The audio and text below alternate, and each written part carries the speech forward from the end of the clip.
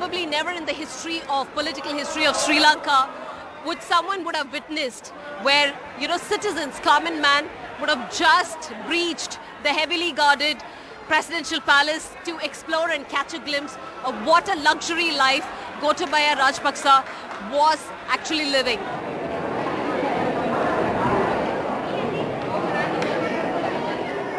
Sri Lankan President Gotabaya Rajapaksa's presidential palace has become a tourist spot. This, of course, looks like a cupboard, but it is not one, because it opens and it leads to several floors, at least 2 floors down. Now, what we are going to do is just to show you like this, which the protesters have termed it as a secret bunker, but there is also a lift that operates through this particular secret bunker.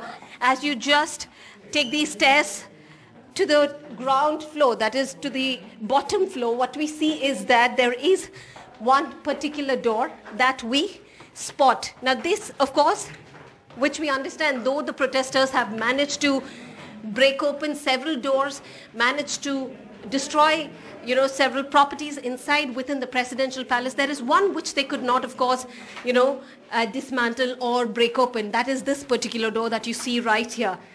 What several of the protesters, of course, have questioned is what can Gotabaya Rajapaksa be hiding inside this particular door? What could be behind this particular door? Now, that's the question, especially, quite a lot of citizens would like to know.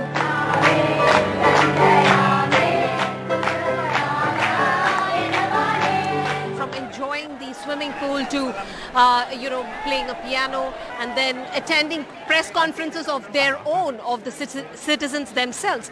Now, clearly, the citizens are having a time inside a luxury life, which they call it, which once Gotabaya Rajapaksa had enjoyed in this very location.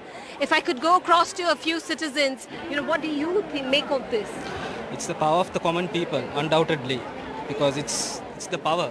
That's what made us come here, because normal people would never have access to places like this before. So it's all the power of the common people. It's very proud. Now we showed the politicians they are here to govern us, for us to become better, not to use us for their lives. They just made their lives better and they pushed us to the brink. And we waited until we lost everything to realize that we have to take it back.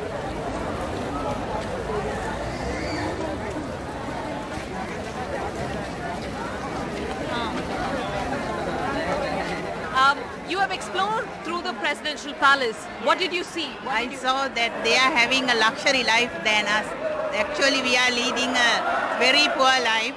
So we saw that how they are living and how they have everything they have. So we don't have anything.